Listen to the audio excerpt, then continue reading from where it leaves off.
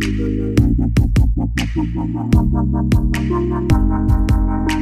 I respect your decision, but I'll have to take it out, to take this issue outside this house, sir. Sir, I would like to thank you for allowing me to raise this issue under a short duration discussion. The manner in which teachers were appointed. And before I proceed,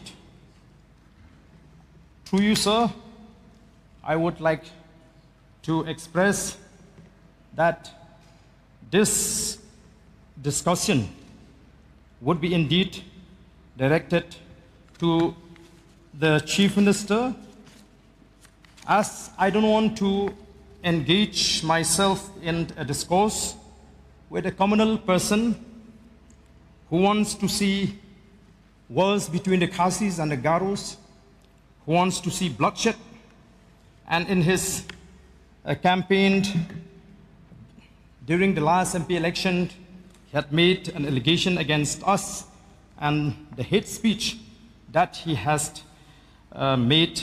So therefore, sir, I would request, through you, sir, to the Chief Minister to kindly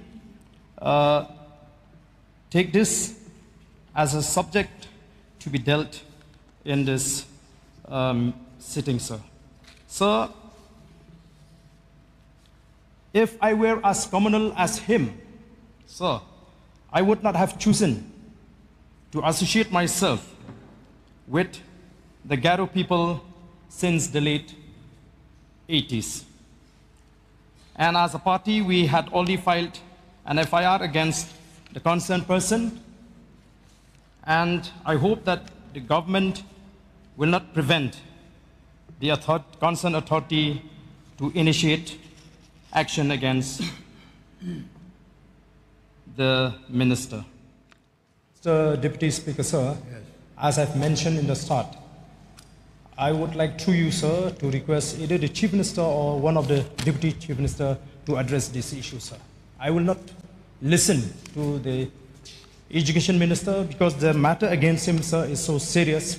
It attracts Section 196 of the Bharatiya Nyaya Sanhita.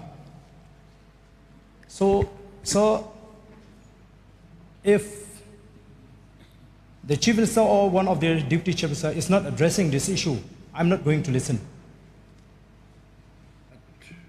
As per our practice. Mr. Deputy Speaker, sir, for me, let me refer the rule, as per Rule 300. And I would like also to refer to Rule 2791 and Subpara 2, which says, a member while speaking shall not make a personal charge against a member. So I thought we'll allow first the Honorable Minister concerned to reply, but since the Honorable Member from Nongkrem constituency, Ardent Basamoit, stood up and also reacted to this, I would like to, first of all, sir, put things in order, because the charges is so personal. So therefore, sir, better we expunge that line. Wherever he already used, because the he made a public statement, sir. It is not a personal statement. He made a public statement against us. So the matter is so serious. So if we feel that the government can go ahead and allow him to reply, we are going to walk out, sir. We are not going to compromise. Sir, we don't want to see that there will be a clash between these two communities. His statement, sir, his speech is promoting enmity between the Khasis and the Garos. I don't think we should allow this kind of speech to be encouraged, sir. Yes, sir, I would like to say like this. I think in the it is not a personal. It is not a personal. It is a public speech, sir, where he made against us. I think I would request the honourable member to listen to me also. I think in the statement where he made, the honourable member from Nongkrem constituency has mentioned that FIR has been filed. Okay, if FIR has been filed, so let that course of law carry on.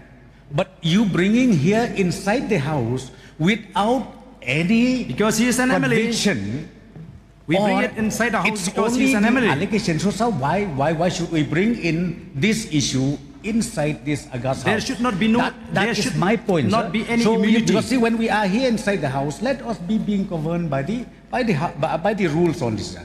This is my only concern. So I would request you, sir, that the statement made by the honourable member, because this is a personal charge, personal charge against the member who happens also to be the minister in the government. Sir. As per practice, whenever any subject discussion took place regarding one department, the minister in charge of that department concerned will make a reply. So I allow Education Minister to make a reply. Let's walk out. Yes, no. Should we listen?